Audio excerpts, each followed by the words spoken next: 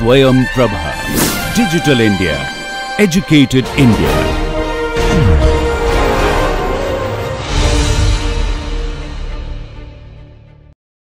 This module provides information about hematuria and its management. Hematuria is defined as presence of more than 3 to 5 red blood cells per high power of urine sediment in 3 consecutive centrifuged specimens obtained at least 1 week apart. Hematuria can be gross or microscopic, symptomatic or asymptomatic, transient or persistent, isolated or associated with proteinuria and other urinary abnormalities.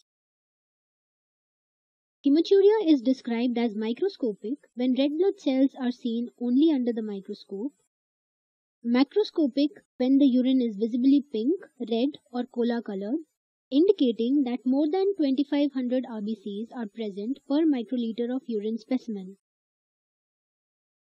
Causes of hematuria are classified as glomerular and non-glomerular.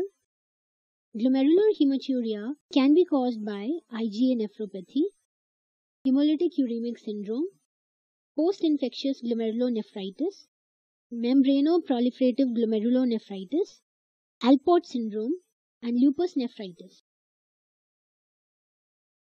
Non-glomerular causes are renal or tubulointerstitial, which may be caused by infection, tumor, vascular or metabolic disease, extrarenal or surgical causes, which may be caused by urinary tract infection, stone, tumor, trauma, strictures, endometriosis, benign prostatic hypertrophy, and congenital anomalies. Coagulopathy-related hematuria can be drug-induced or secondary to systemic disease. Factitious hematuria in females may be due to menstruation. Some of the drugs that are implicated as cause of hematuria are analgesics, anticoagulants, busulfan, cyclophosphamide, oral contraceptives, penicillins, quinine and vincristine. One should remember that red color of urine is not always due to hematuria. Other conditions can color the urine like hemoglobinuria or myoglobinuria, anthocyanin in beetroots, bowel evacuants like phenolphthalein, phenothiazines and rifampicin. Initial step is centrifuging urine sample to see if red color is in the sediment or the supernatant. If the sediment is red and supernatant clear, it indicates hematuria.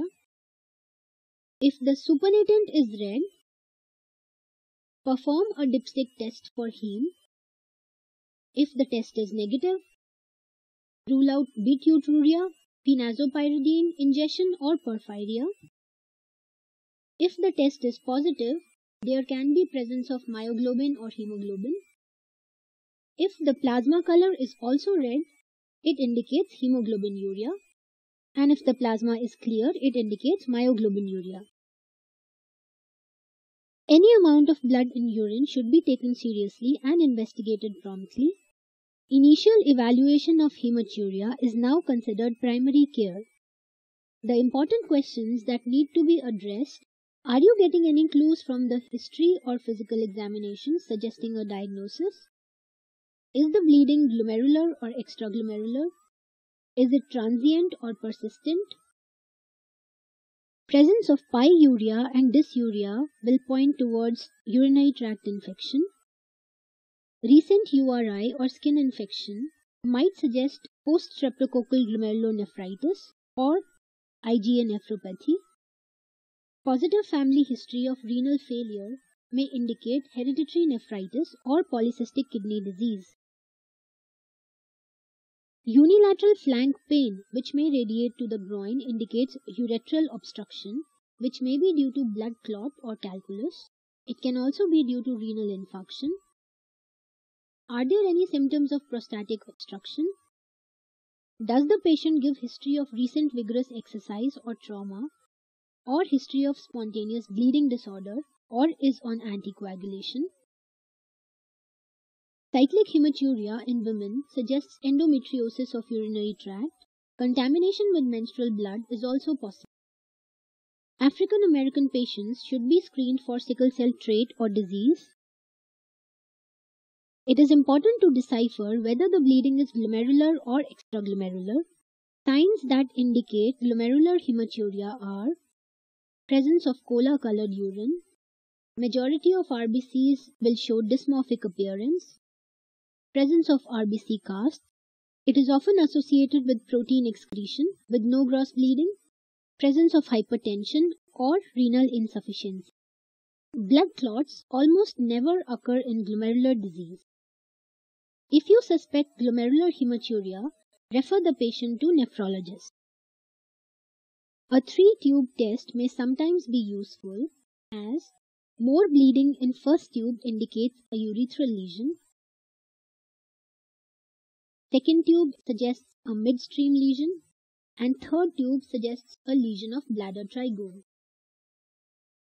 If all three show equal amount, renal, ureteric, and diffuse bladder lesions may be implicated.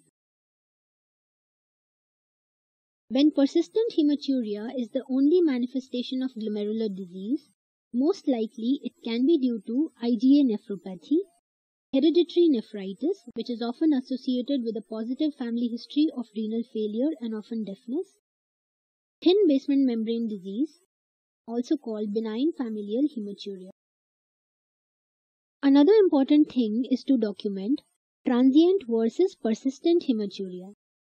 Transient microscopic hematuria is a common problem in young adults, and no obvious cause can be found in most cases. Low-level hematuria, in the absence of other signs or symptoms, does not require immediate diagnosis. It would be reasonable to repeat urine analysis in a few days' time. A very important exception occurs in older patients. Even transient hematuria has risk of malignancy. Persistent hematuria in older adults mandates full evaluation. Around 5 to 10% of cases presenting with microscopic hematuria will have an underlying urologic cancer as compared to 20 to 25% of cases of macroscopic hematuria. Once glomerular bleeding is excluded, search for mass lesions in kidney, collecting system, ureters, and bladder. If there is no specific clue, an intravenous pyelogram or renal ultrasound is reasonable. IVP is best tested in young patients with normal renal function. It can pick up lesions such as medullary sponge kidney that is not seen well on ultrasonography. CT scan is needed for diagnosing tumors less than 3 cm. When ultrasonography or IVP is negative or incompletely defined, cystoscopy is indicated. How to manage a case presenting with hematuria? Hematuria is a sign and not a disease. Therefore, therapy should be directed at the underlying cause. Asymptomatic hematuria generally does not require treatment. In conditions associated with abnormal clinical, laboratory, or imaging studies, treatment may be necessary. Microscopic hematuria will need repeated follow-up every 6 to 12 months for the appearance of signs or symptoms indicative of progressive renal disease. If the signs and symptoms are persistent, full urologic evaluation must be undertaken. Treat for specific glomerulonephropathies. Steroids can be given for rapidly progressive glomerulonephritis. Antibiotics for suspected infection. Dialysis can be undertaken for severe hyperkalemia, fluid overload, and uremia. If there is gross hematuria, note vital signs and refer immediately to urologist. A 3-way large bore Foley's catheter can be put to prevent acute urinary retention by blood clot. Watch out for renal function, anemia, and coagulopathy. Surgical intervention may be necessary in certain anatomical abnormalities such as uretero-pelvic junction obstruction tumor, or significant urolithiasis. For painless gross hematuria, proceed for tumor workup. For a patient presenting with hematuria, follow-up is essential. About 1% of those with a negative initial examination will develop urinary tract malignancy within 3 to 4 years. Initial and periodic urinary cytology should be performed in high-risk patients.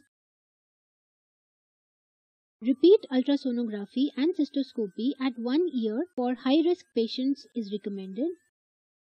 Low-risk patients are followed with serial urine analysis. So we have learned, red color does not necessarily mean hematuria. Meticulous search should be done to rule out serious causal factors for hematuria.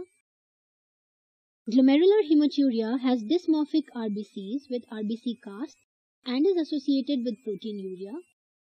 Non-glomerular medical hematuria has normal RBCs with proteinuria without RBC cast. Non-glomerular surgical hematuria has normal RBCs without proteinuria or RBC cast. Common causes include tumors, stones, and urinary tract infections. Hematuria is a red alarm for physicians to send the patients to the urologist or nephrologist. Early diagnosis and treatment of hematuria can save lives.